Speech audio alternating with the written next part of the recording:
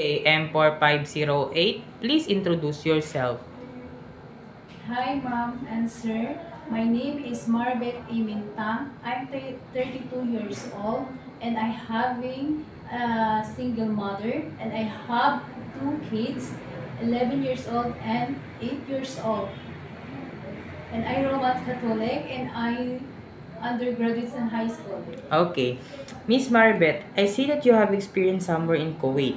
What is your main duty and responsibility as a helper there? My responsibility in Kuwait is I clean the house, I wash the clothes, and ironing. Okay.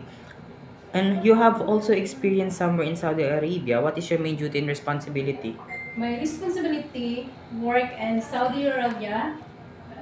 I clean the house, I wash the clothes, and I ironing. Okay. Miss Maribeth, do you have any experience how to take care of newborn baby? Yes. Okay. How do you prepare the food of a newborn baby? First, I wash the hands and I wash the black bottle Okay. and I sterilize, and after that I put the water and Okay. After you put the water, distilled water.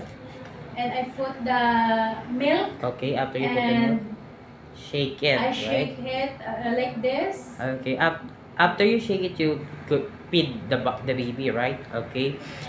If the baby is crying, what would you do? I will to call to madam and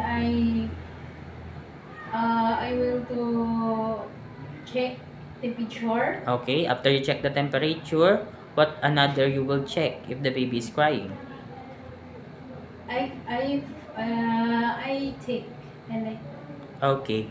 Miss Maribeth, why do you want to work in Hong Kong? I want to work to Hong Kong for about my family and my Okay. future, my children, Okay. and How long do you want to work in Hong Kong, Miss Maribeth? 2 years. Okay, after 2 years, and if the employer wants you to extend, it is okay to you to extend? Yes, I will Okay. stand. Are you willing to accept the holiday set up by the employer? Yes. Are you willing to work on Sunday? Yes. Are you willing to share room with kids? Yes. It is okay to you to co-work with other helper. Yes. Okay.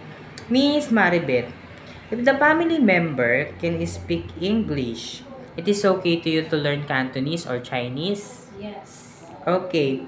If the family member prepared food that you didn't know or Chinese food that you are not familiar of, it is okay to you to eat the food that they prepared? Yes. Okay. Miss Maribeth, I see that you have long hair. It's okay to you to cut into short. Yes. And you have also blonde hair. It's okay to you to color into black. Yes. Do you know how to cook Chinese food? Yes. What kind of Chinese food can you cook? Noodles Noodles. Okay. Other than that, and pork okay. adobo. Pork adobo or steamed pork, right? Yes. Sweet and sour pork, like that. Yes. Okay. Miss Maribeth, message to your future employer. What will be the message to your future employer to hire? Hi, madam. You hired me because I'm so good and I'm kind, and I hope you hired me. Okay. Thank you, Miss Maribeth M4508. Thank you. Okay.